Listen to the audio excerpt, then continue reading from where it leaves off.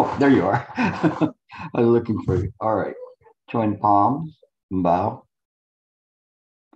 The four great vows. I vow to deliver innumerable sentient beings. I vow to cut off endless vexations. I vow to master limitless approaches to Dharma. I vow to attain supreme Buddhahood. Welcome to you all to our regular Monday night lecture. Some of you have been joining me in the Mind Work Forum on the Mighty Network, and it's been very, very productive. And we'll go into that in a little bit so you can begin to understand now what mind work is, as opposed to just simply studying the real essence of the contemplation. And this is where we start. Daoxin had a lot of good material to pass on, and he was the first one that was in the anthologies and compendiums of the masters that they really concentrated on and provided more information with them in terms of what was there and directing towards mind. And I think that he wasn't necessarily the first in the patriarchs to do that. I think that it went all the way back even before Bodhidharma, but he was the one that really pegged it and set it in the right course with respect to how to meditate. And that's why I'm spending more time with him, because this was a very pivotal moment in terms of the practice, where he was beginning to come up with more of the information and more practice points. And I might have talked about this the last time, but I want to start here from this. This is from the records of the patriarchs of the Lankavatara. And again, the reference back to the patriarchs of the Lankavatara is the homage to Bodhidharma Dhammo, which presented the Lankavatara and said, this has everything that you need in terms of the practice. And so all of the Chan started from there, kind of a wellspring in terms of producing the concepts of Chan, the concept of the practice aspect of Buddhist. I don't know you call it religion at that point, but it was something that might have been seen as a religion in Buddhism at that point. But there was this turning of the corner and saying it's not just this kind of a devotional practice. It is this practice that you have to have this individual aspect of it, that of looking into mind. And so this is the part that's difficult for us. And that's why I set up the Mind Work Forum, to introduce people to the sincere and earnest practice of looking into mind, not just reading about mind or looking to me to give you an answer. I probably give you less answers than slaps and questions as we go along the way. But I think that that's what you need in terms of that. And we'll go back to that again a little bit later. But he started with this, and he said, we must constantly rest all our efforts of body and mind on the place of the way. Our actions are Bodhi. There is no Buddha apart from mind, and no mind apart from the Buddha. Reciting the name of the Buddha is reciting the mind. Seeking the mind is seeking the Buddha. If you know the principle that consciousness is without identity and Buddha is without form, and also Buddha has no image, your mind will be at rest. And this is really important to us because of the fact that there's so many people that as we practice, they don't get that. And as a result of it, you're constantly trying to identify what mind is or identify what mind is not. And, and so instead of using contemplation, you're still using cogitation.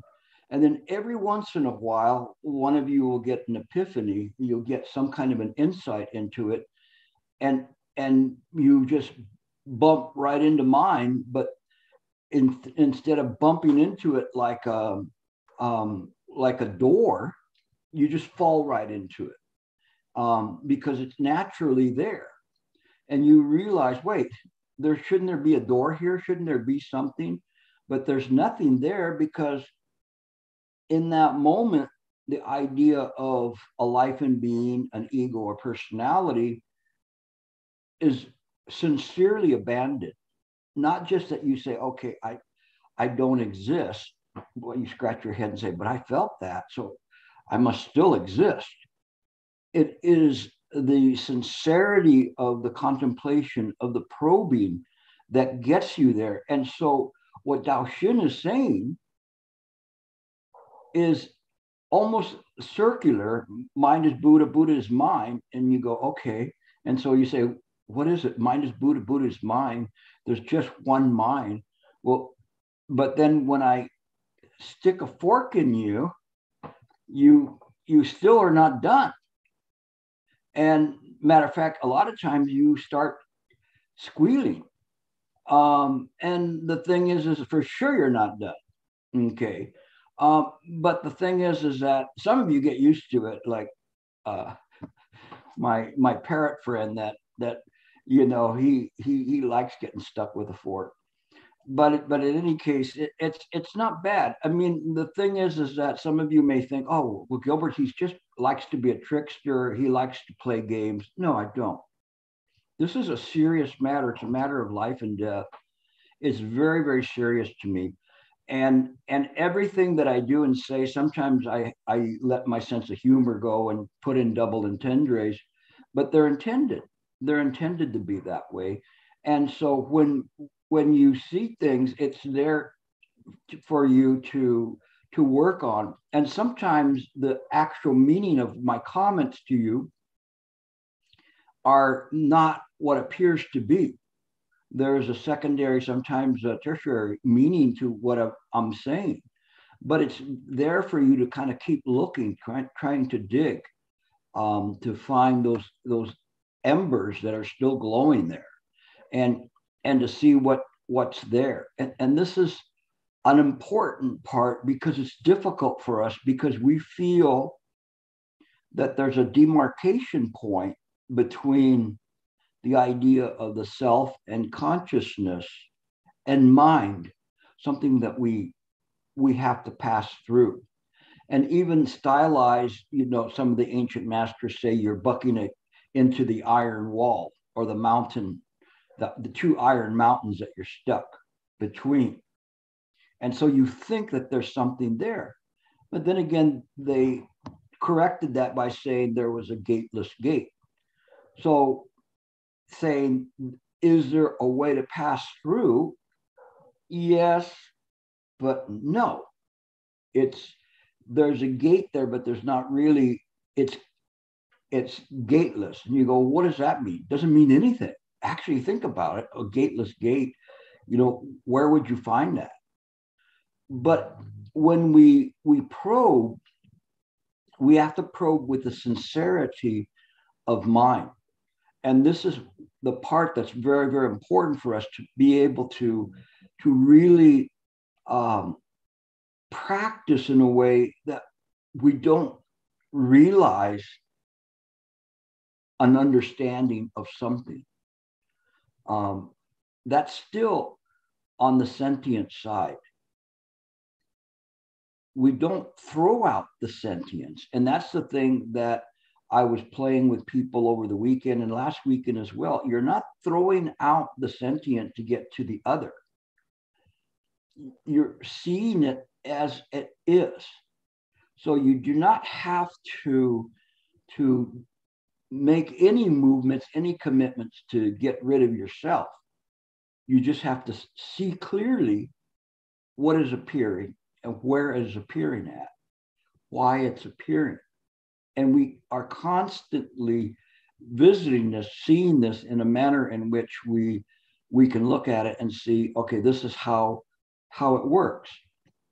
It's not easy for us to do that. But in mind work, when you sit to meditate, you're precisely doing that. You are just simply sitting. There is no you. If cogitation arises, you don't have to throw it out. You just have to be aware of it. And as you become more and more aware of the cogitation, the mind engages in contemplation. Again, contemplation is not the contemplation of a sequential thinking or solution to some kind of a problem. Contemplation is just simply resting the mind in the present moment, letting it be aware of everything, but not attaching to anything. This is the difficult part for us, because when we sit to meditate, we begin to attach to the images that arise in the mind, and then boom, we're off, back into the dream. But this very mind that you're using, this very mind that you sit to meditate with, it's pure. You just have to let it rest. And by not resting, it doesn't kick up the dust. Remember when you were little kids and you'd go into on a hot summer day and you'd be in a dirt field and you'd shuffle your feet, right? And I don't know if you ever did that. If you didn't, too bad you guys lived, didn't have a good childhood. But anyway, it was all fine and dandy until I went home. My mom would say, "Look at your shoes." But in any case, you're there and there's a cloud of dust, and you purposely make this cloud of dust all around you. It's like, oh, look, it's smoking, And but when you stop shuffling, the dust just goes down. So the trick is, when we meditate, is we don't shuffle. We don't shuffle. We're there and we can be in a field and we're aware of everything, but we don't have to make it obscure. By not reaching for everything, we hold everything, but not hold it in the way that human sentient beings want to hold something, or hold it in their mind. To hold something with mind is to let it go. It's there. We have to trust and have faith in mind that we don't have to concentrate on this particular item. Mind will properly set it in where it should be in terms of appearances within consciousness. If we're there and it's a hot day, we don't have to be dwelling on that it's a hot day. We know it's a hot day, it's a dusty day, it's a noisy day, a quiet day, whatever it is, but we don't have to judge any of those things. They're just naturally occurring. And when we sit to meditate and we just allow everything to naturally occur, there's liberation there. And the liberation comes from not holding on to anything that's transitory, that's coming up. Now, of course, if we're working or if we need to resolve a problem or whatever, we can think about the problem and we can go through the process and we follow the function of doing that. But as we're thinking of solving a problem, we should not let fears arise or other emotions arise that are coming up, or be lured to do something else. We stay on task, we follow that function, and we just go that way. It allows the mind to rest all the time. And so when we meditate, and we meditate in the proper way, what happens is that we have a resting of the mind. It just is just there. And the mind then will do two things. One, it will certify in the samsaric realm that you're doing it right and that it's working. And the other is it opens the gate where the samsaric realm consciousness cannot enter.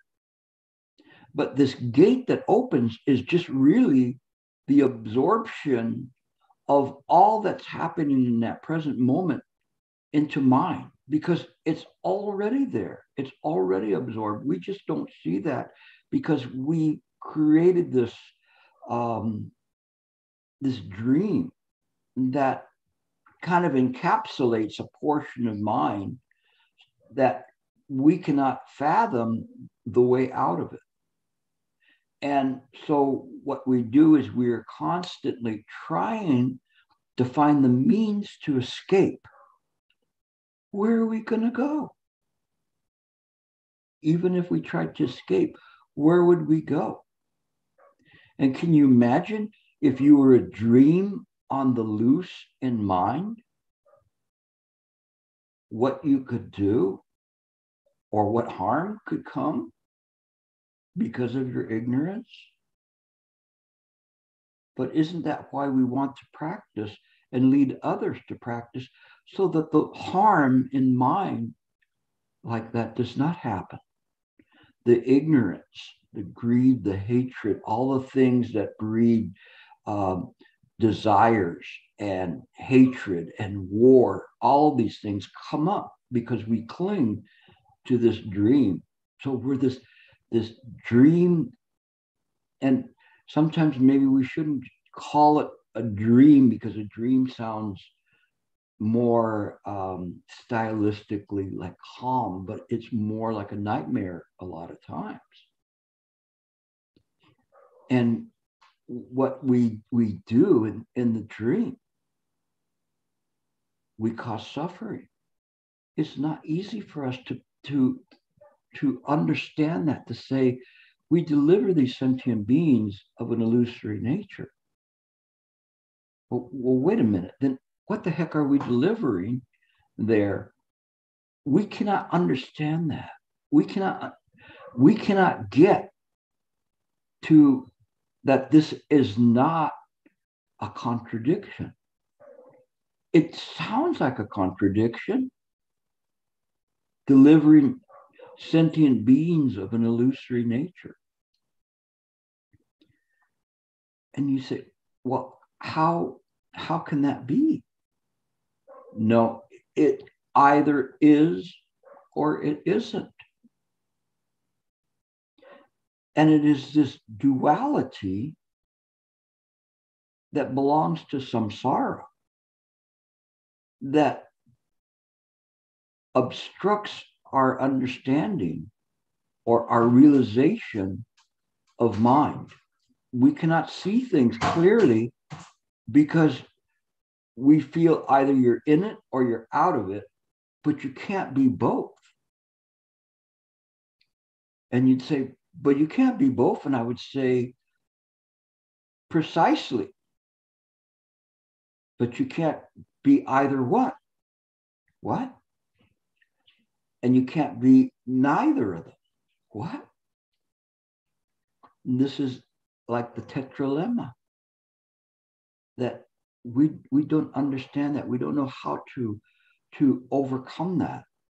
And so as a result of that, all of these incredible wealth of Dharma that we receive, we only get a little bit of it.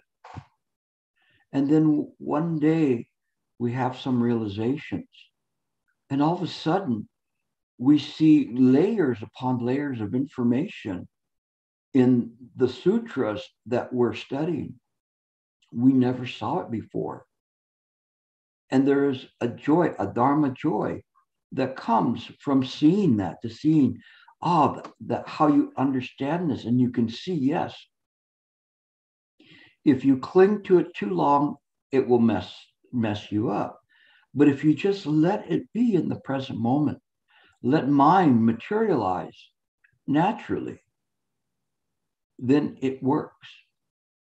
But it takes your faith to be able to do that, and your faith to be able to put down concepts. Of course, on the samsaric side, we still have to practice. We still have to study. We cannot just simply throw everything out. So sometimes when I'm in the mind works, people will say, oh, I am getting this, I'm getting that, and say, no, you're still in it. And others will say, nothing. There's nothing there. Well, then they threw the baby out with the bathwater. They now threw out everything and holding on to non-existence and thinking that this is mind. But mind is so subtle. It's so very subtle in the way in which it works. It's neither is nor neither isn't. That this suchness there is a suchness beyond concept, and it's a suchness that is not limited to sunyata or emptiness. If we see emptiness in this way, then it is not right. Not easy for us to do that. But if it was different, let's say that we're just all a dream, then we could just simply wake up from the dream, say adios to everything, and join mind, and just say, so long, suckers. Bye-bye. You're just a dream, so you don't count. But yet there's suffering, a lot of suffering. And the suffering starts the moment somebody is born, when someone is dying. Because it's a dream, does that mean that we turn a deaf ear to it? No, that's precisely why Kuan Yin Bodhisattva, Guan Shin Pusa, is there to say that the suffering of the world is heard. There is an interest in that. We cannot see that from the viewpoint just simply as a caring. We have to see it much deeper than that, as a function of mind, the nature of mind. And this was an incredible shift in the practice when the Prajnaparamita Sutras came into being, and then ultimately came to China, and people were reading and all of a sudden going, wait a second, this Heart Sutra, this is really something. And imagine if you only had one tune you could play. You'd get pretty good at playing the tune. And so people would look into that and see that this is the heart of the practice. And it is this compassion that separates out in terms of the practice. It is not the compassion of a Buddha. It is the compassion of the self-nature of mind. We don't separate out and say Buddhas have this kind of compassion. We have to straddle the two, from samsara to mind, so that we're able to carry out the function of mind in samsara. Otherwise, we could not do that. When I say we, who am I talking about? Not you as an individual, but you as a representative of mind. This mind that you're using, the mind that I'm using, the mind that Robert's using, Debbie, Cheryl, Michael, Mark, all of you, it's not separate. There's no name to it. It is just thus. It's hard for us to understand that because we are been so stuck in samsara for so long. We don't understand that. And so it's difficult for us to do that. When I'm responding to people on mind work, I'm pointing towards the mind and pointing towards little errors that are still there for people to look at and to contemplate. This is how we do that. We have to learn proper contemplation. This contemplation is just simply letting the mind rest. We're not good at that. We're not good at the most natural and easiest thing to do. Let the mind rest. Some of you are good at sleeping, but when you sleep, is your mind at rest?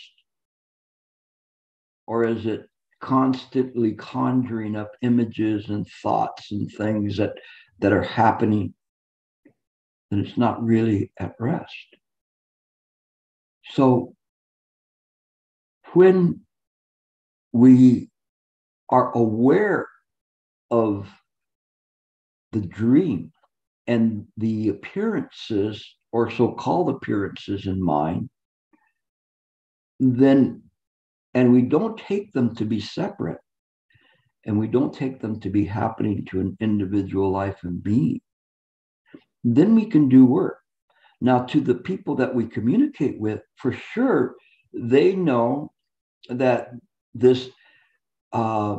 these things to them, they take them to be real. So we cannot just simply say to people, oh, you don't exist, you're not real. You can begin to talk to them about a dream and the dream world, but it's not easy for people to fathom that. I mean, some of you, I can present it, and if you have deep roots, you pick it up very quickly. Others, you are sincere in your practice, and then you pick it up quickly. Others, they come, what they always talking about, the Shravakas, those that are the sound hearers, and you hear it and you begin to pick it up, but you're still not picking up contemplation. You're still not practicing it. So you have the basic foundation of the practice, but have not put it into work. And that is what Daoxin was imploring people to do, is to put it into work. So I'll go back to him for a second.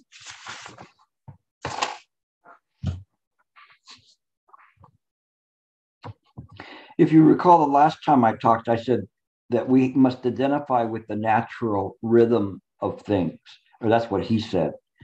And so we have to say, what's this natural rhythm of things? And it's just pratika samappada, how mind works. So the natural rhythms of things, it's as easy as saying that you plant a melon seed and you get a melon fruit. And so you see the things in this way, the natural rhythms. And so you understand that. Sometimes it can be a cacophony of sounds of discord. And other times it can be this melodic music that's happening and that you are tuning to and hoping others will tune to it as well.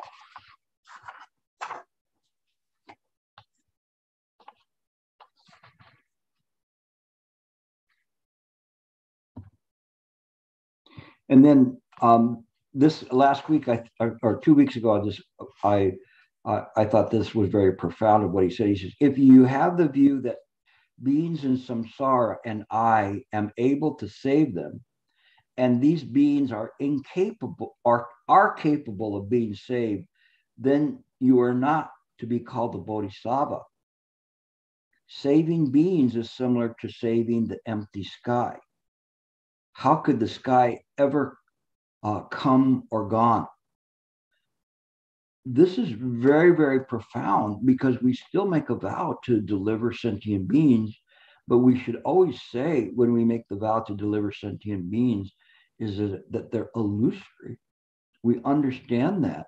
So a bodhisattva functioning properly understands that these sentient beings are illusory by the very nature that they belong to the self nature of mind.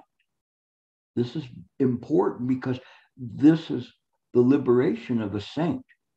this understanding to see things in this way, the clarity of it, but it does not interfere with our efforts to deliver these illusory sentient beings.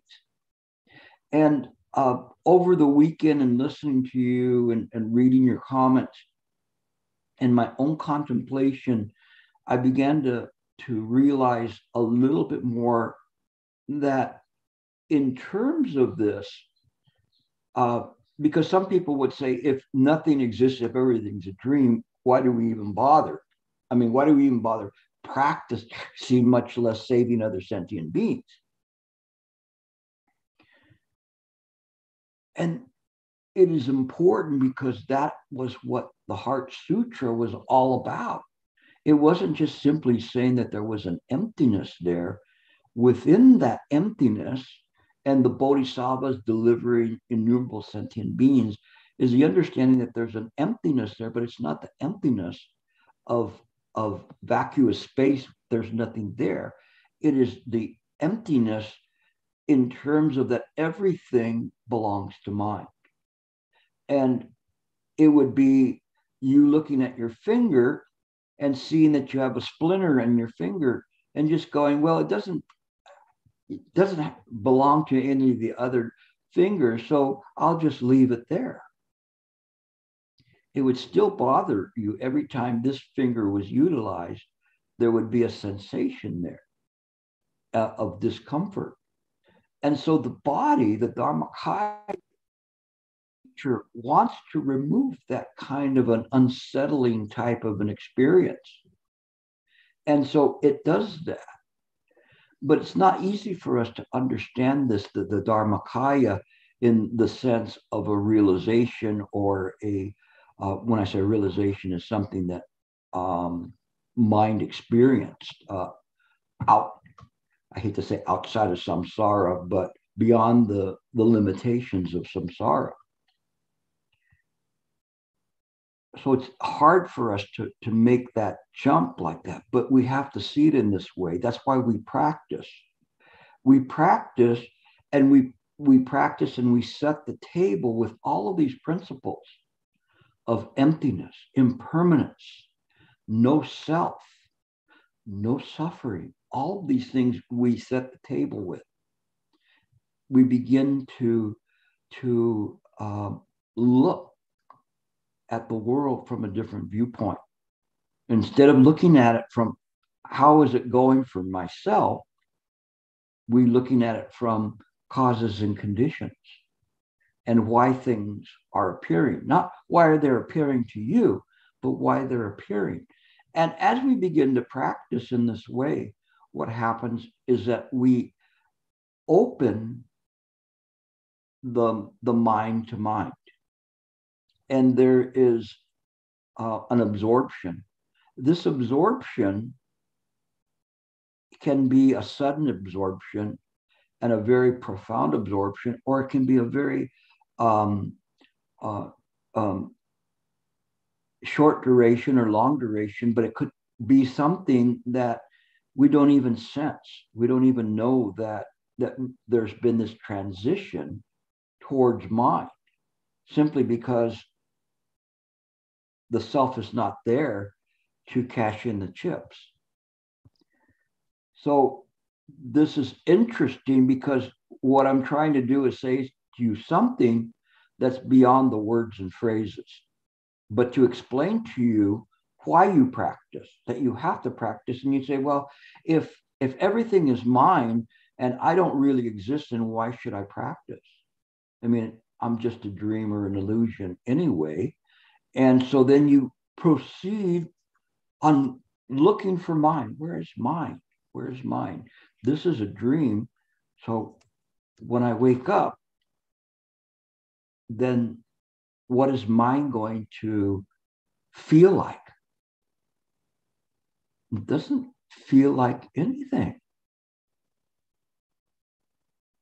Even if you wake up from mind as you are in the sentient world, you'll still be in the sentient world. Causes and conditions never change. The only difference is that you know that you're in the sentient world. But you are operating with the use of mind and not this idea of egocentrism or self-conceit or self-love. And it's different. So you are there, you are in the dream, you still have to function most of the time with the rules of this world. You know, if you jump up, you're going to come down. You're not going to be a superhero, you know, and be able to jump up and fly around just simply because you know that this is a dream. But you still can do some very amazing things. Just think of what Master Sheng did in the short time that he was here. It's amazing. And so we see the world from a different viewpoint. Okay, hope so that's going to come back to it. Let's see. So the Diamond Sutra says, as for an infinite number of beings who have been saved, in fact, there are no beings who have been saved. As a whole, bodhisattvas of the first stage at the beginning have a realization that all things are empty. Later on, they obtain the realization that all things are not empty, which is identical to the wisdom of non-discrimination. The Heart Sutra says form is identical to emptiness. It is not because form is eliminated and then there is emptiness. The nature of form is emptiness. This we go by so quickly. We never get it. We never get it. It's right there, right in the Heart Sutra, and we never get it. We go, form is not an emptiness. Emptiness is not other than form. Form is precisely emptiness. And then you go on to the next. Oh, wait a minute. Slow down. Slow down. You missed it. You missed it. Are you going to wait till the next lifetime to try to see it again? Or maybe you just slow down and take a look at this and then see this. You see this from your heart. And then you see. Forget about calling it empty. Just call it mind. And it might work better in this way.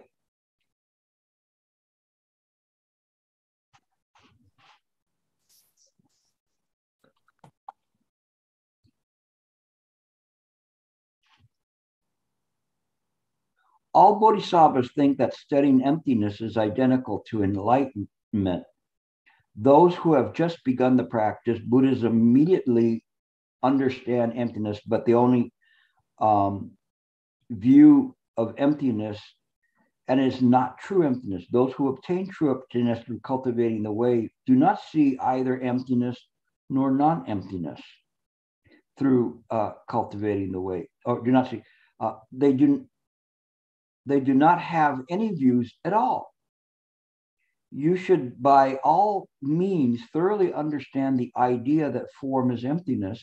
The activity of the mind of those who are really proficient in emptiness will definitely be lucid and pure. And here, the key words is the activity of the mind. So it is not something that comes with a book learning understanding. It is the absorption in the present moment of mind being absorbed by mind. And when it is in this way, it neither is nor is not. It becomes irrelevant because it is just simply this emptiness means that it is devoid of anything separate from mind. That's all it means. It means that everything there, everything you look, wherever you see, is mind. It's occurring perfectly.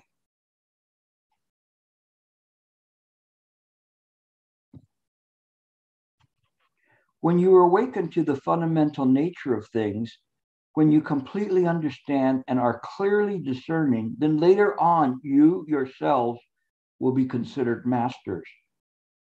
Furthermore, inner thoughts and outward behavior must coincide, and there must be no disparity between truth and practice. You should sever relationships with written works and spoken explanations. In pursuing the sacred way towards enlightenment, by staying alone in a place of tranquility, you can realize by yourself attainment of the way. Now, this statement is very often misunderstood. And during that time period, it was also misunderstood that one should not study. And there was actually some factions, some small factions that would say, we don't study because, the studying leads to nothing. It is not in this way. It is in the understanding via mind that mind is beyond concept. So all of the training, all of the study leads us to the fingertip pointing at mind. And if it really should be a fingertip that pointing in every direction as mind. And so it's misunderstood when we say, oh, we have to throw all of this out. We need it. You need to hear this. You need to hear the sutras and the lectures and everything. But then you have to put it into practice. You have to make it your practice, your realization. But if you practice in a way where you're going, I'm doing this, and in this right here, I know there's going to be a realization, it doesn't work in that way. You'll just bounce off the face of the page. And worse yet, you may think that you have gotten something from the writings. The writings, when done properly, and when you're studying, don't interfere. They don't get in the way. They essentially open up and allow you to go beyond the page itself. When you practice in this way with this type of a spirit, then the way is always before you. No matter where you step, where you look, what you think, it's always there. But if you're trying to dig some kind of wisdom, lift it off the page, or having it pour through your ears and hoping that there'll be something that will make you enlightened, it won't work that way. You have to really practice sincerely. The thing is you are now at a point that you're so close, all of you, just simply listening to right view. You're so close.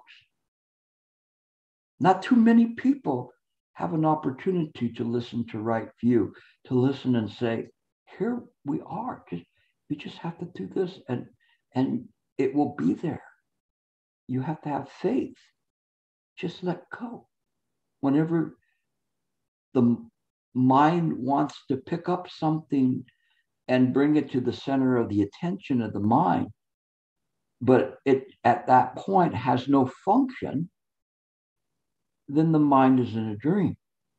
If you're sitting there and meditating and wondering what's going to be for lunch, or what you're going to do tomorrow, or what you're going to wear tomorrow, or what was said earlier in the day, then you are not in the present moment. You are in a dream. You have to use the mind's own discernment. And this discernment is not dual. It is not subject and object. It is just simply that when you sit to meditate and you have no thought as you're sitting there. Now that may be 1 second, 5 seconds. It could be a minute before a thought arises in mind. But the discernment is the awareness in mind that the mind has now become bound to some thought there in mind, and the clarity of the mind has now become diminished. You see, you start with all the chips, and then it's like going to Las Vegas and you have a big stack of chips. And every time you cling to a thought, you lose a chip, you lose a chip, you lose a chip. As you're losing the chips, you lose clarity. When you return back and stay to the present moment, then the chips start packing up again. And this is the habitual nature of things, is as you begin to do the meditation in the proper way, the chips stack up. You are learning how not to think, practicing. If you need to think, you could think, but when you're meditating, you don't need to think. Except for somebody that falls asleep and falls over, I've never seen anybody fall off their cushion. So you just are there. You're meditating. And you're just there in the present moment. And the you falls off. It's just mind in the present moment. Thoughts come up like raiders, and they'll raid and they'll dazzle you and take you away. My vacation, my grandchildren, no, whatever it is that lures you, my animals. There's more and more people with animals than grandchildren these days. But in any case, whatever clings to you, and then in that moment, what we don't understand, what we can't see, is that the clarity of the mind has become diminished, and we cannot see re-entering a dream state. We confuse the dream state with our life, and so we don't see it that way. When we are aware we are in the dream, then we have the free will to do whatever needs to be done in the dream. We're not subject to zombies chasing us or a monster chasing us or whatever it is. We are clear. We're aware we're in the dream. And so when we wake up, it's the same thing. We're aware that this is a dream. We're aware of what we need to say, what we need to do, and what we need to think. So when we meditate, and we meditate in the proper way, what do we need to think? Stay on the method. Stay on the method. It is not really a thought. It is just simply you staying on the method. Master Sheng used to say, to stay on the method, the thought of staying on the method is not a thought. It is like a giant bullfrog sitting on a lily pad. And the frog is so big and fat, he covers the entire lily pad so that one sees that there's this thought, but the thought is not sequential. It is just a repetitiveness there. That's what you do with your method. You don't have to say that was a good Amitofo. That Amitofo was too long or too short or whatever method you're on. Who's reciting the Buddha's name, you don't have to grade it. You just are doing it. You're aware. And it is that adherence to the method, irregardless of which method you're using, that clarifies the mind. It is in this way. We don't get this training. We don't really begin to see that clearly. If we see it from this and we understand that we start with mind and we lose it along the way, the big question is, how long does it take you to be completely off your method? 5 minutes? 1 minute? So imagine imagine if you could stay on your method for 30 minutes. I mean, really, really stay on your method for 30 minutes. You know what would happen to you?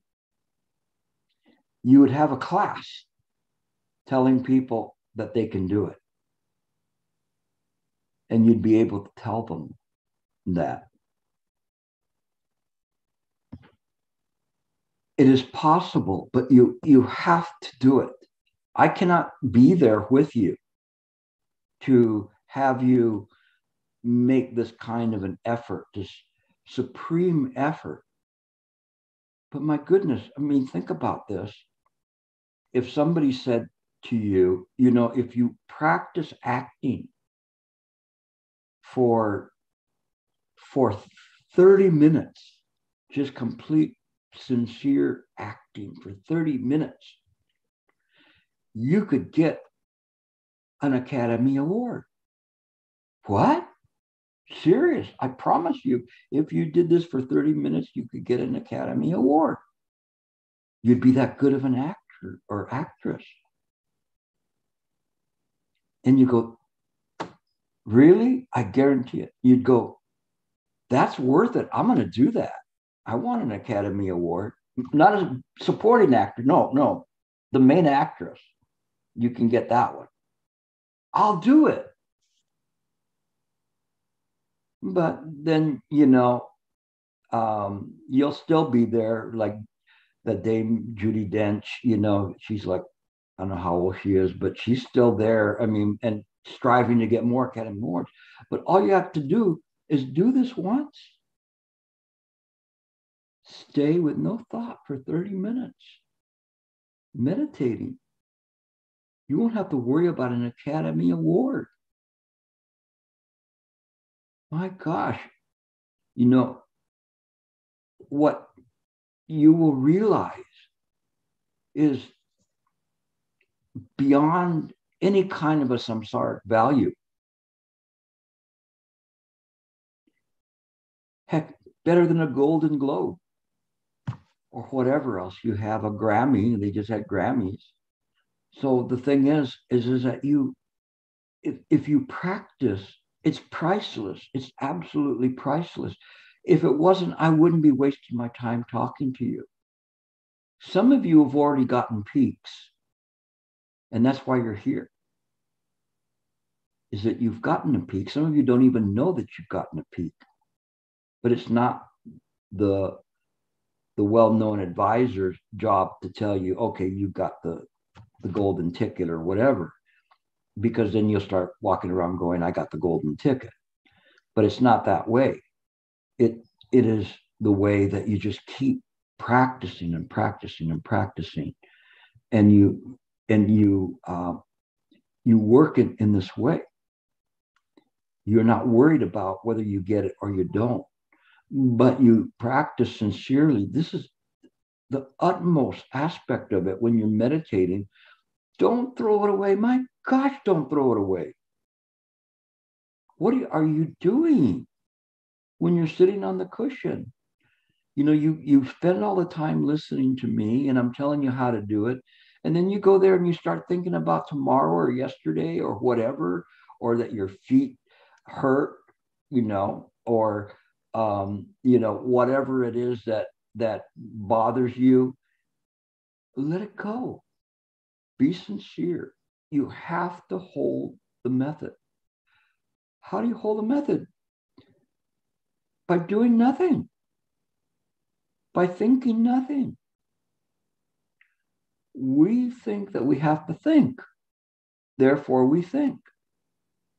How about it if you didn't have to think? Would you be afraid that you couldn't think? It isn't in this way.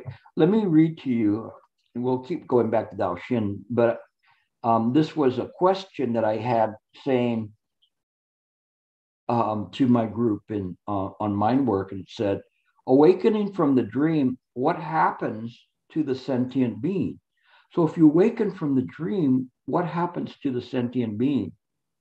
And there was all sorts, actually there was like almost 50 comments on this one. So it was a pretty good response of people. Some of them were doing all, going through it and then coming back for another try at it. And so then I had asked also, hold on, let me see.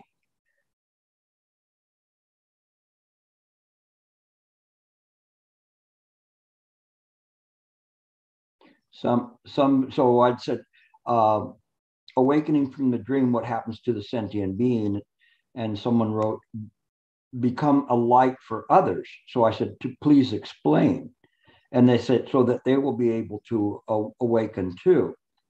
And then someone said, nothing to be attained in awakening.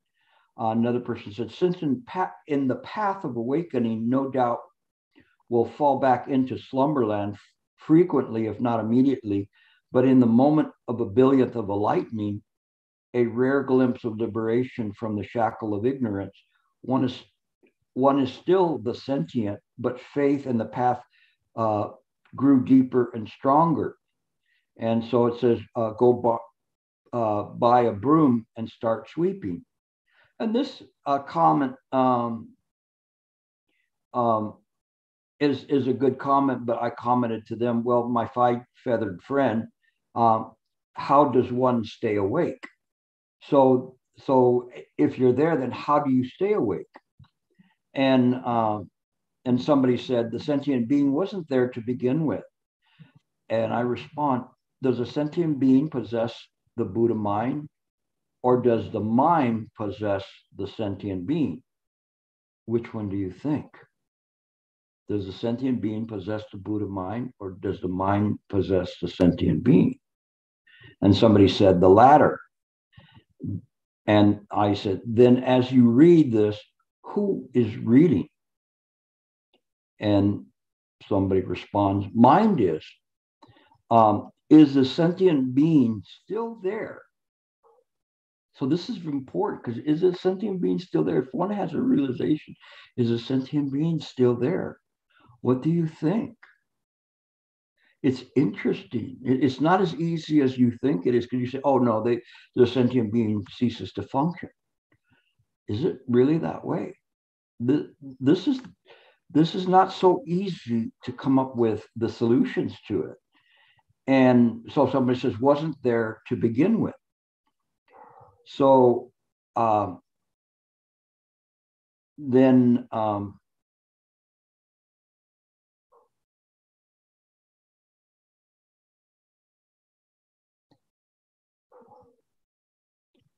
hold on, let me move a little bit further down. Does the mind sleep? So does the mind ever sleep? What do you think? See, these are not so easy. It looks like, oh yeah, well, the mind never sleeps. Like, I think there was a song called Rust Never Sleeps. Does the mind ever sleep? And then somebody says, the sentient being dies. Really dies? Is there no hope? So is there no hope for a sentient being?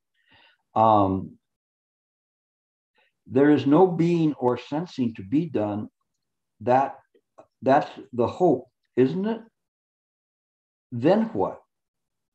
Then there is mind and body. So the person's working through it and they're seeing, okay, there's mind, but then there's bodies. How am I going to say that? And I said, would that be anything? And they say, perhaps a glass without stains. So I say, a diamond? Is that, and then the person says, is that still not the dream? And they answer themselves, anyway, perhaps then the tea will have been drunk, no glass, no diamond. Someone else comes in and says, the dream is appearance of mind. It is part of mind. And my parrot friend comes back in and says, does mind sleep? Just one dusty pocket of it does, where the self-called being likes to be remembered as, and while all of it don't and never sleep. So he kind of fudged it there and said yes and no. And so then so I responded to one and said, so the dream is an appearance of mind and is not an appearance in mind. Is there a difference? So if a dream is an appearance of mind and is not appearance in mind, is there a difference between of mind and in mind?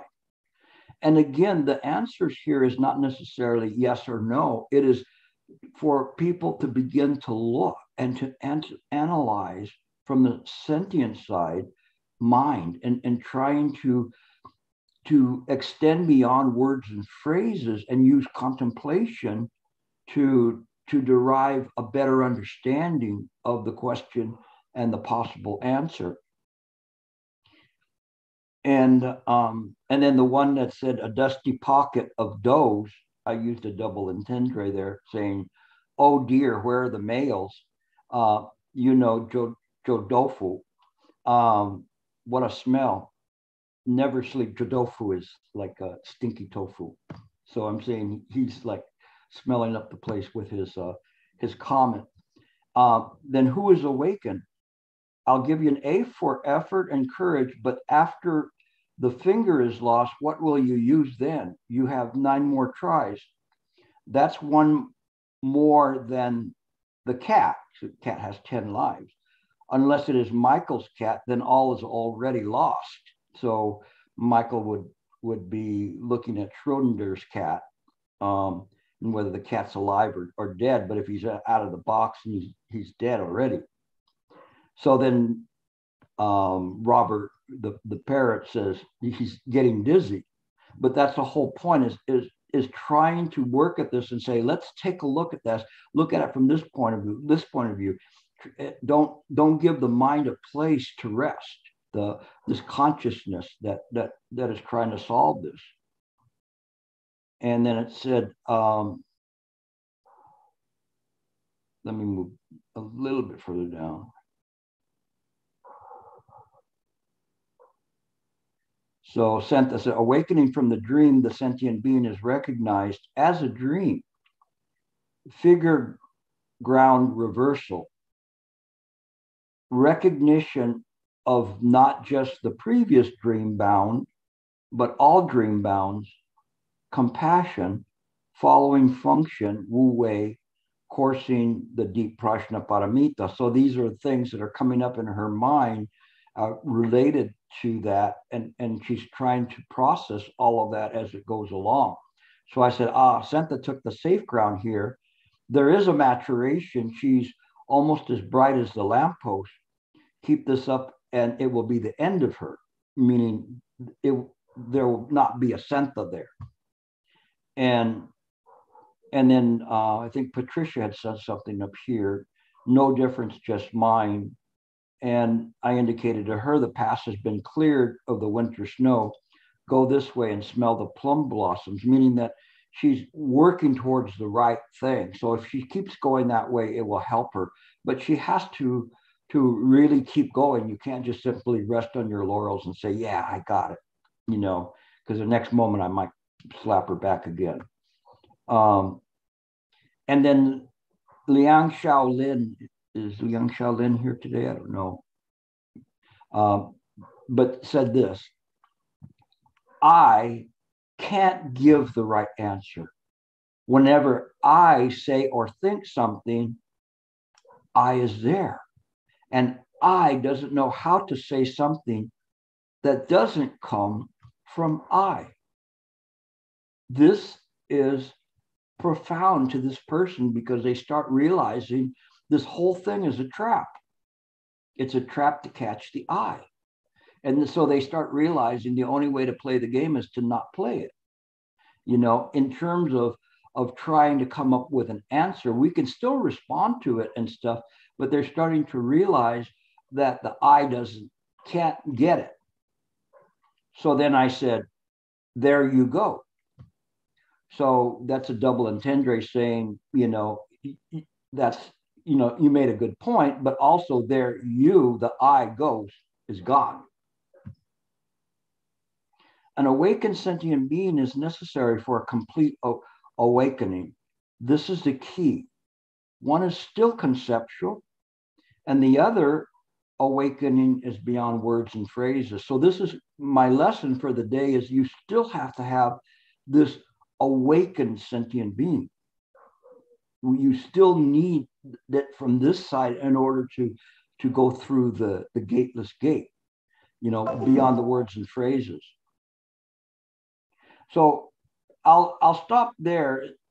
But what I wanted to do is give you an idea of what I'm doing with mind work, and really welcome you to participate in it, because it's a process. And the people who have done this and gone through the process, I would point to, for instance, Robert, who sincerely processed this when he didn't know, anything about anything.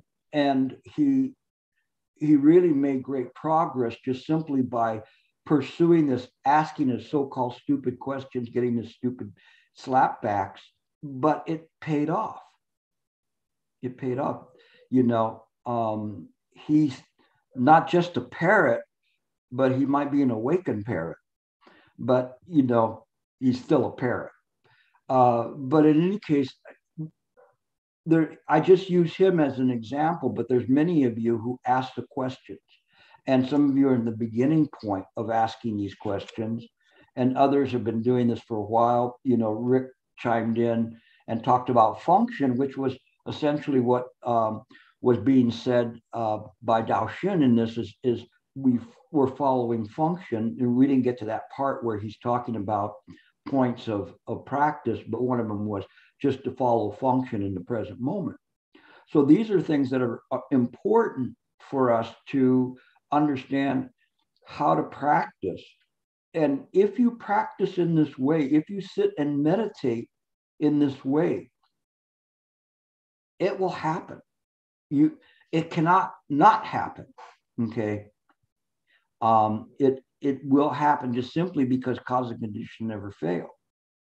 But you have to be very sincere about it, and you have to just do that.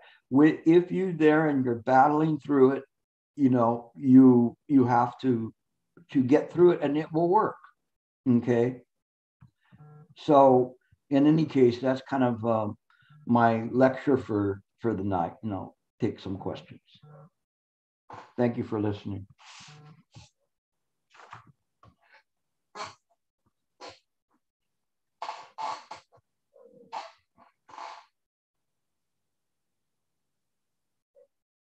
No questions today?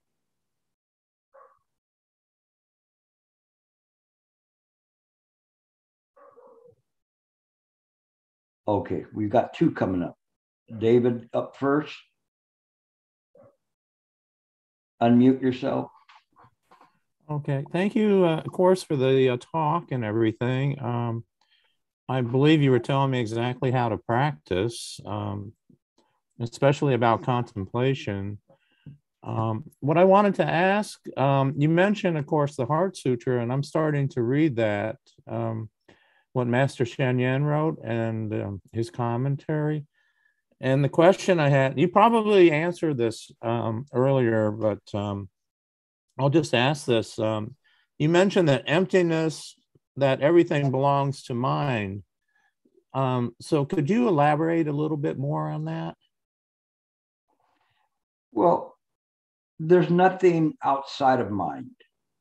Everything that appears, everything that it appears on is mind. There is nothing independent of mind. If you try to even think of the horns of a hare or the hair of a tortoise, something that's non-existent, it's still in mind in the moment that you conceptualize it. It's there. And so when we see this is a big key, David, to be able to look at things and see everything is mind, everything is in accordance with Pratika Samappada, causes and conditions. And so when we see this, then we see that an explanation of what is appearing, but it also is the faith that whatever is appearing can change. And the splinter can come off of the finger. Okay. So Other than that, don't think too much more about it. Okay. Jing Meyer.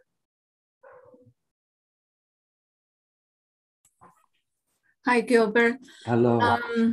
You talking about doing meditation and just stay with your methods throughout the time you are meditating. So if like repeatedly doing body scan, does that count as a stay with the method? Booyah. No. No. That's just you twiddling your thumbs and patting your head at the same time. Don't do that. Don't. Shifu, he used to say there was one of his students that said, "Oh, when I'm doing this, I could see inside my body, and I could see that I have a problem with this organ and a problem with this other organ." And Shifu said, "That's not the practice." He says, "If you're sick, go to the doctor. Otherwise, stay on your method." I never taught the method of body scan. Right?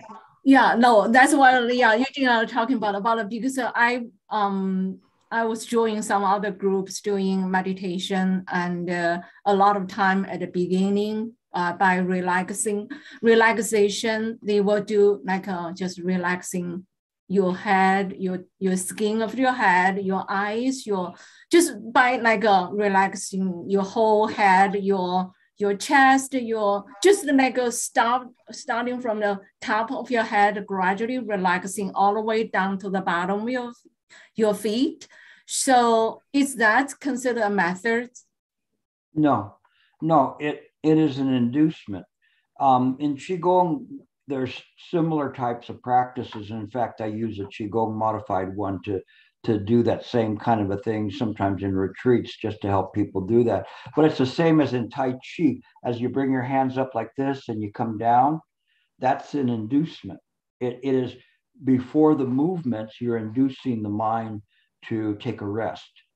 Okay. But it's not that you do that all the time. Okay. It isn't something in that way. It is just inducing the mind to settle down. Once that exercise is finished, then your true practice begins, which is the meditation on your method. Okay. So there's no problem in starting that way. You just don't do that all the time. Okay. So I'm very happy you asked that question, because it's important that you, right from the very beginning, after you do your inducement and you relax and everything, you get right to it. Okay. And you just put that aside. Okay. Good question. Thank you. Oh, you're welcome. Any other questions? Michael. Yeah, so I have a similar question. When it comes to silent illumination, well, this is a bit tricky because it's a method of no method. So how do you know you are off the method? So, and would it be correct to just state it as resting in the present moment? Well, the mind rests in the present moment, but what you equate to be resting and what mind equates to be resting could be different. I mean, to you, it might be sleeping in the present moment. The thing is that your question is a really good one right now. So the people who are doing silent illumination, please pay attention to this, because in the silent illumination, we think it's doing nothing. There's no method there, so there's nothing to do. But it isn't in that way. What it is that you're not driving a Tesla, okay, and the car's going by itself. You have to keep your car on the road, okay? So if you drive the Tesla, you'll fall asleep and then you'll hit a wall someday, but it's not going to work in the right way. When you're on silent illumination, you do have something to do, which is to stay in the present moment and be aware in the present moment. It is not silent illumination and silent dreaming. It is that you are in the present moment and you're simply just sitting. That's why the Chinese say mo chao, you're just sitting. So What else are you doing? Nothing. You are on the method just sitting. So if you're there, you're like a bullfrog just sitting on the lily pad, but you've had a full meal. You don't have to chase flies. You don't have to chase lady frogs or whatever they're called. You're just sitting there, just serenely, silently, and serenely. And you're just resting the mind. We don't have to rest the mind by going, oh, let me make it go sleep. You just have to stay there by doing nothing. Okay, you're just simply there. You are not in the equation. Michael is not there. It is mind sitting. Remember that. Remember that, Michael. You are not there. If you shine the light on your ego, that is not sun illumination. The illumination is shining on the propensity of the habitual tendencies of wanting to bring Michael to the forefront. So Michael's saying, I'm just sitting here. I'm very comfortable sitting here. I'm resting. No, you don't have to say that. Send them away. Just sit. Just remember, it just means just sitting. Silent illumination. Silent means that it's not attaching to anything, but everything around it is illuminated. Meaning that any thought arising in the mind knows about it, but it doesn't chase after it or doesn't chase it away. It is just seeing this stuff coming up like bubbles, effervescent bubbles coming up. Let them go, let them go, let them go. It's natural. You're looking right into mind. Really, you're looking right into mind. You're seeing these things happening. You don't distinguish and say, this is a dream and this is a dream and this is a dream. Regardless of whether it's a dream or not a dream, it is mind. We don't have to give it a name. We just see this is how mind works. Now go back and try it again. I guarantee you it's going to make a difference. I guarantee you. You know, because you're practicing from the samsaric side. Don't do that. It will make your mind so much clearer by doing this. I'm really happy that you made this, because I know a lot of people make the same mistake. Okay. And it's just a subtle difference of right view. Okay. So go for it. No other question with that? I guess not. Ling Yun, there you are. Oh, I even see you now, kind of in a shadow. Oh, probably because of the light. There you go, kind of. It's back here. She's now in Taiwan at DDM. Yeah. And so, and you still have your hair. It's gonna be a while. Could be, yes. Go ahead. So actually, you addressed most of the question because I want to follow Michael's question. Like recently, it's because I'm in quarantine, so I'm practice just sitting. And then the thing is, so when I relax, right, into sittings, and then all the thoughts pops up. And so it starts to get tricky that whether I'm following the thoughts or I'm using the method in the present moment. I will feel like what I'm doing here, is that right? So I think you addressed most of it just now, but if you can elaborate more, because Yes. like after a while, I start to get confused. Am I on the method or am I following my thoughts? Because the thoughts is very subtle. It's going on all the time. Kind of. Yeah, there is a difference in when you're sitting to meditate. And I'll just use an example. My fingers as thoughts percolating up, coming up, you know, thought of what's going to happen tomorrow, thought of whether you're going to get into school, thought of this, thought of that, whatever it is, you know, they're all coming up. things of the past, things of the future, they all come up. You don't have to drive them out of the mind. And that's where people get frustrated, because they think that because they're meditating and because they're going to meditate, that the thoughts are going to stop. They're not going to stop. You put them there, they're naturally there. It's okay, because again, like you can look at it from the viewpoint of what I was saying to Michael, you're looking right into mine. It's like a cross section. Boom. In that moment, what is arising in mind? You have thoughts that have arisen and are fading away, thoughts that are percolating up and are just simply thought bubbles, and then thoughts that are there. But the adept practitioner just observes all of that without moving the eye towards any of the thoughts. It is when one engages the thought that one is off the method. But you have to become adept to letting them coming up. Just letting them coming up, letting them coming up.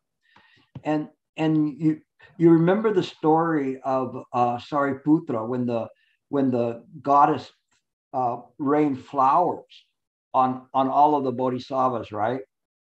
And Sariputra looked, and he looked like a parade float because all of the flower petals were stuck to him. And he would not have been good at silent illumination, because he still had this idea that these, were either good or bad, or he shouldn't have this adornment on his robe. So his mind moved. But if you become adept at just allowing the thoughts to come through, understanding this is the self nature of mind, they're naturally going to come up.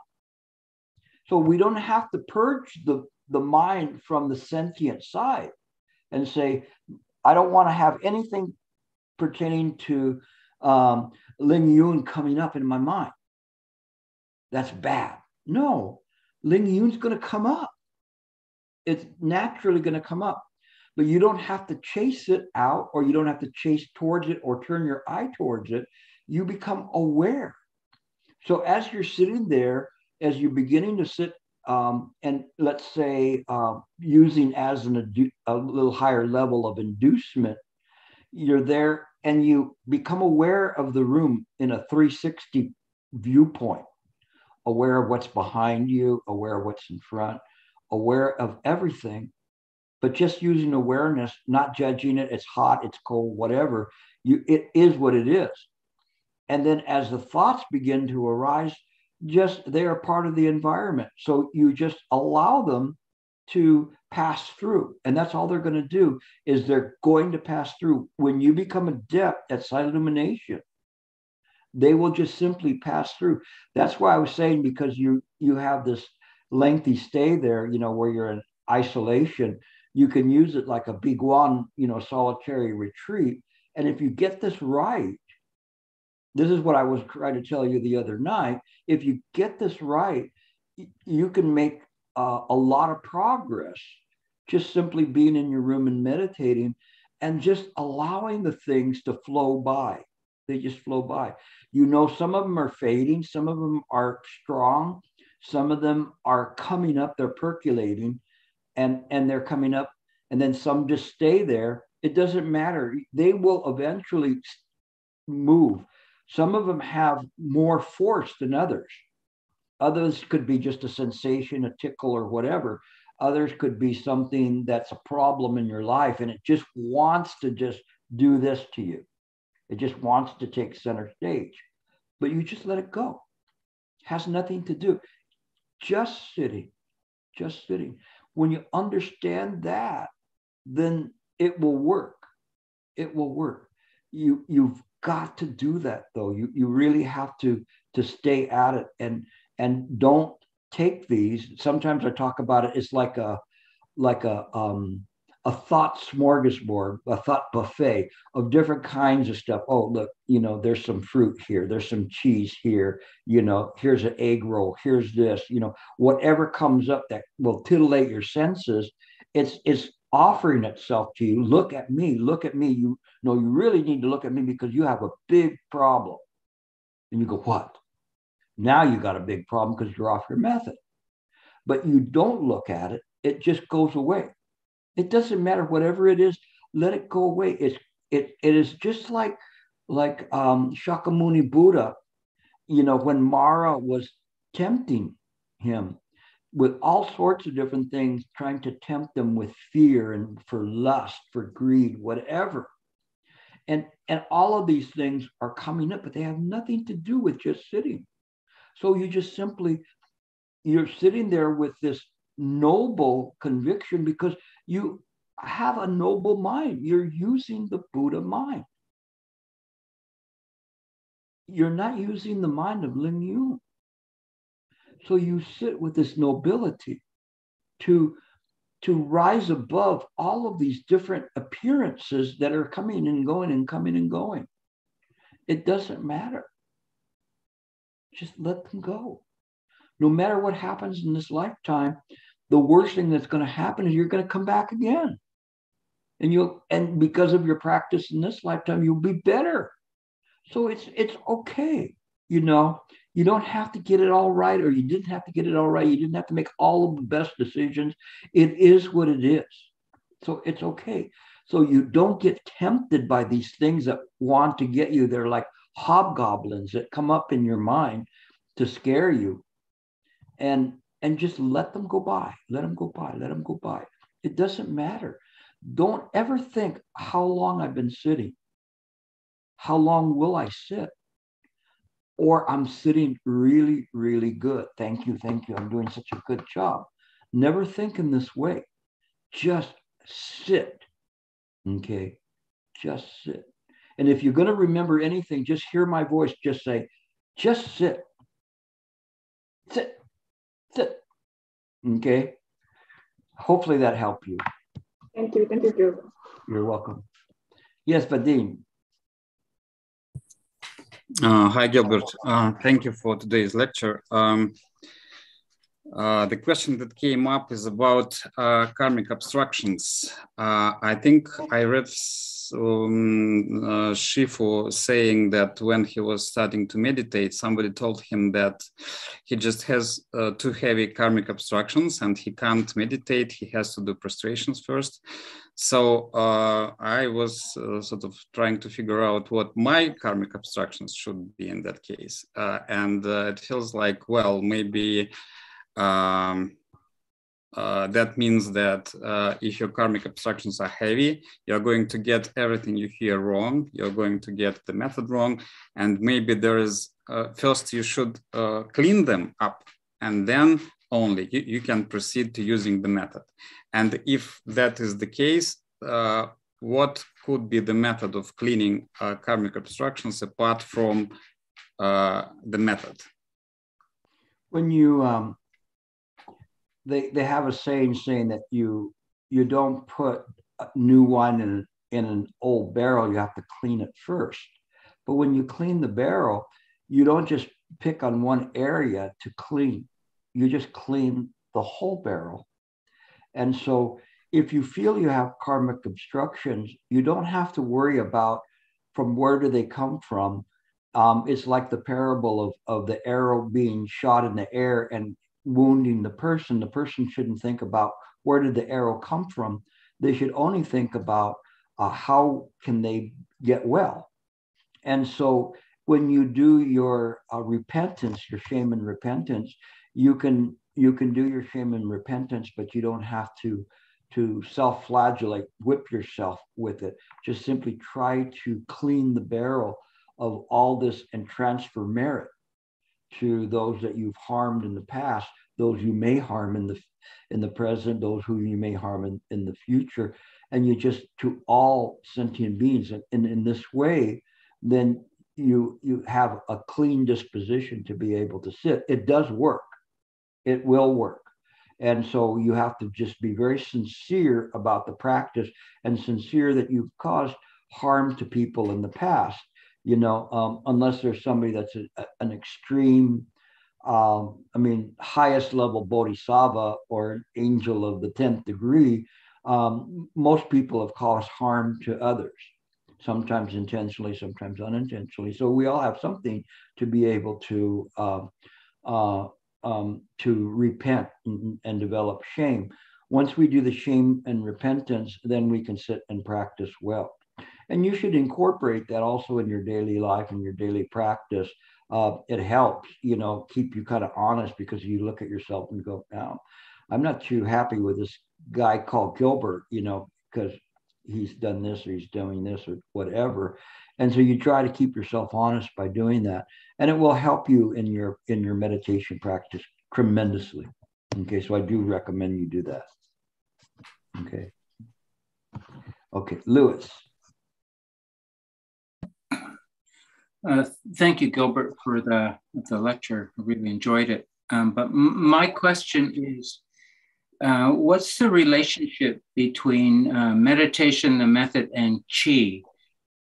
Because I can sense qi when I'm doing Tai Chi or Qigong, but when I'm doing meditation, it seems like there's an absence of that sensation qi.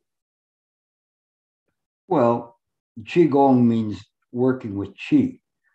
Chan just means practicing. We're not talking about qi. We're not talking about any kind of an experience. So you just put that out of your mind. It has nothing to do with the practice. If you're doing that, then you're practicing Qigong, not Chan. Qigong has its purposes and its ways, but it cannot produce the highest wisdom that Chan can, and that's why I practice Chan rather than Qigong. I can do it, but my practice is Chan and delivering people, and so don't pay any attention to the qi in your body whatsoever. That's a very common thing for people making a transition from Qigong to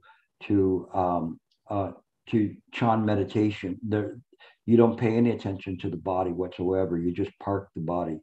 What Shifu says, give the body to the cushion, and then the mind to the method, and do it in this way. So there's no room there that you could say that as at all. Okay, there's nothing where you say, okay, there's qi here. So if you're doing the qi thing, then you're really stifling the method, the Chan method. Okay. I have one other question, and it's just related. It has to do with relaxation before. And what I found was with Qigong and Tai Chi that it stimulated the relaxation as something before doing meditation or before the method. You can do that if you want to do it. Again, like I said, that they both have their inducements to work with the qi and stuff. But it depends on what kind of qigong that you're using. Certain qigong, the ones that you're used to, are very calming. Others, like Neigong, they would not be advisable. So if you want to learn Neigong, $5, please. But that's I don't think that you're used to practicing that or familiar with that.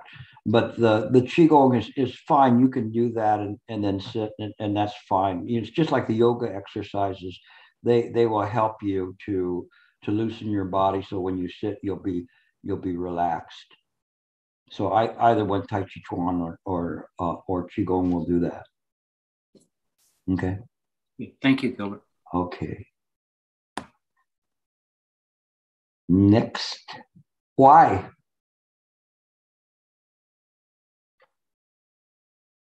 There you are. Hello, Yung Kai. Are you there? Oh, yes, I'm here. Sorry, okay. I didn't realize that it's me. So talk about the silent illumination.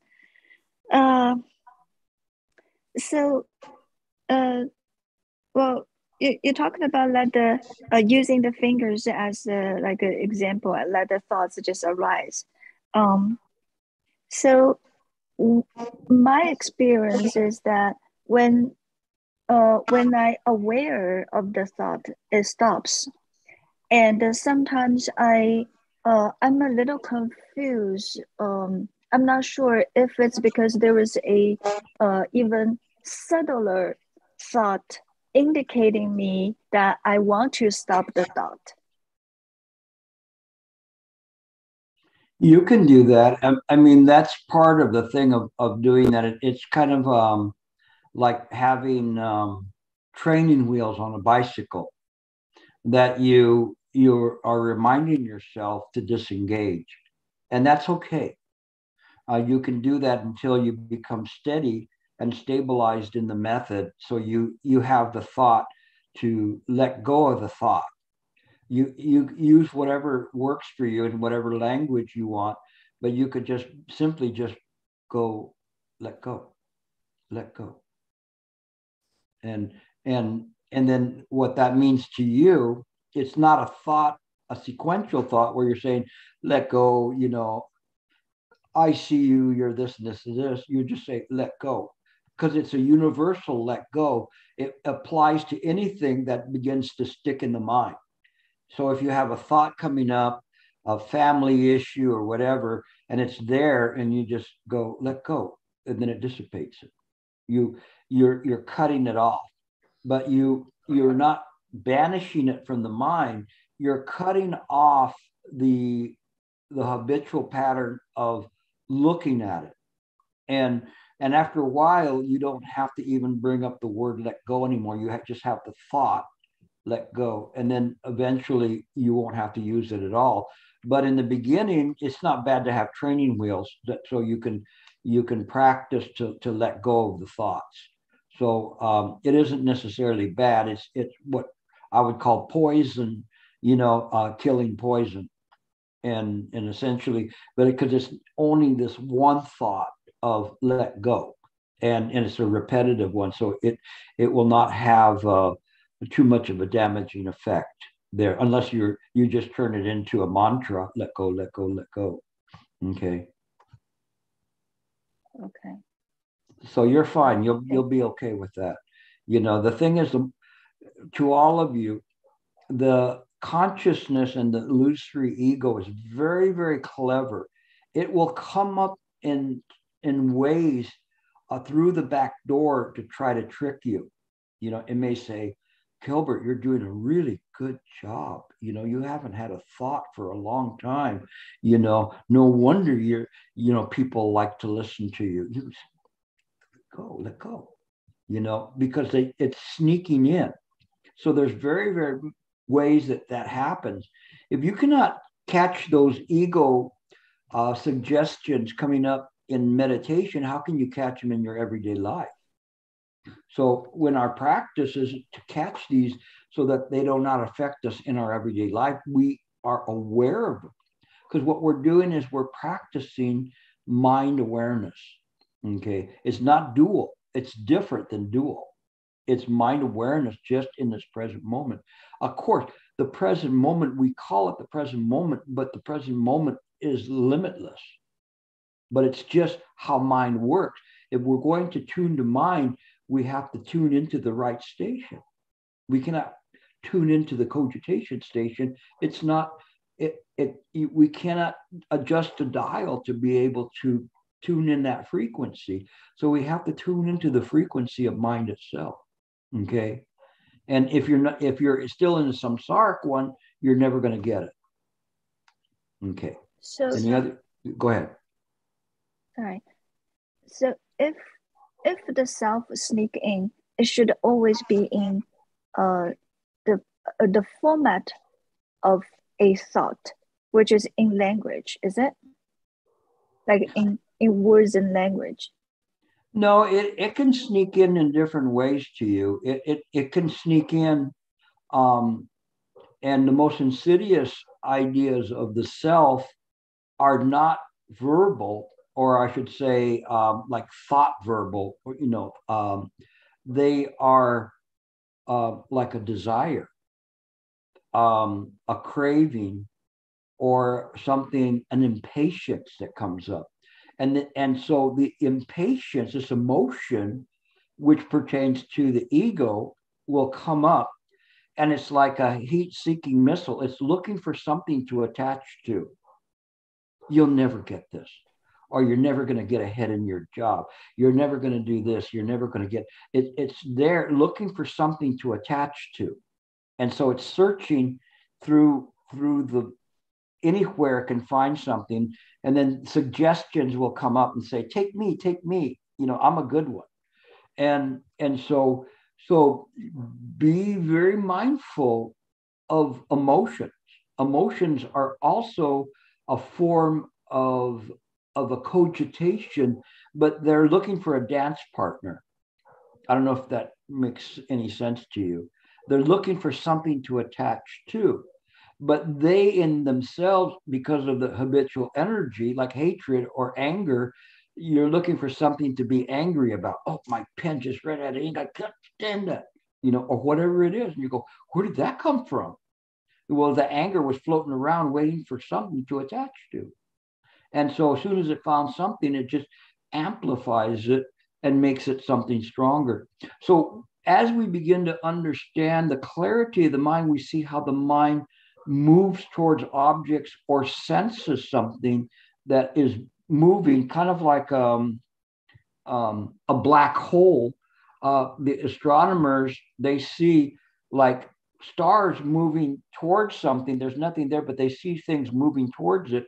And emotions are like black holes. They're looking for something, and they're drawing things to get close to them. So we have to be very, very careful that we don't fall into these emotional traps of desire, of greed, whatever it is, the things that are there. I'm not happy. I'm whatever, that come up. And so you have to be careful about that. That is the clarity of the mind that enables us to see that as well. Okay. So a lot of times in the silent illumination, and going back to Michael and Ling Yun, be watchful for the emotions. They're these like black holes that'll draw images or thoughts to them. So that's why we have to rest in the present moment. Resting means that we're resting from the any kind of sentient emotions that arise. Okay, and if you're a card-carrying sentient being, you have a lot of emotions that you carry around with you at any given time. So be careful with that as well. Okay. Any last questions? No. Well, we went over time, okay. What? All right. You just barely made it in. Go ahead. I have a simple question. I don't dare to go to the silent illumination yet. I know I'm not silent. I need to the breathing. With that, I just want to check. I count my body first, like scanning, then do the breathing. So is that correct? Yeah, we just simply observe the breath. We don't try to control it. So we don't, let's say if you were counting the breath, one, and you're trying to control it. You're just watching the breath. Just watch it. There's one sutra that talks about that. It says, I'm observing taking a long breath. I'm observing taking a short breath, because it just simply, whatever the body wants to do in breathing, you're in the present moment and you're just watching the breath. So it's a very, very simple method, which will segue into silent illumination eventually. So you don't have to worry about going into silent illumination. It will go into you, okay, at some point in time. Just do the breathing right, just observing the breath. What are you going to observe? Can you see your breath? Did you see the breath? No. I mean, it's kind of weird, right? You're observing the breath. So you're just observing the cycle of the breath. Okay? You'll be fine. You'll do good. Okay. We'll finish up. We'll continue on. I think we're going to keep riding this ride because I'm using it again to present meditation and how all this applies to meditation, so that you don't think this is just some kind of a scholarly exercise. It has to pertain and come back to meditation because we're Chan practitioners. So I want to emphasize that at this point and show you how the evolution of the Chan practice was, and how now, you know, there's a tension here as to how to do the practice. Okay, so bring your questions if you have questions about how to meditate. Any kind of question. There's no on point one. Whatever question you have about meditation and your difficulty